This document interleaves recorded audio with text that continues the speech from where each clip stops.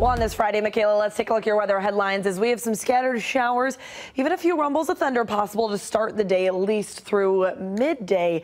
Before then, we're dry, comfortable, and partly cloudy later on this evening. Behind that cold front bringing in those showers and storms, we're going to lose any little touch of humidity we have. So a really nice evening ahead and an even better holiday weekend. If you can believe it, we're kicking off the month of July today. July 4th really came upon us pretty quick. Temperature-wise today, though, lower 80s, more comfortable behind that front once we get rid of any showers and storms.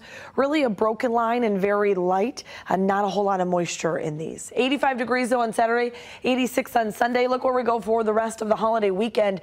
90 degrees on Monday. I think we'll have a little touch of humidity on Monday, and then overnight Monday into Tuesday we'll have our next cold front coming through, bringing us a chance for showers and storms, and that chance then continues into Wednesday and Thursday. Temperatures in the lower to mid to even upper 80s as well, and I think the next 8 to 14 days we're going to stay slightly above average. Climate Prediction Center continuing to keep us on the warmer side. So if you like the 80s, love summertime, we're going to keep it rolling heading into next week.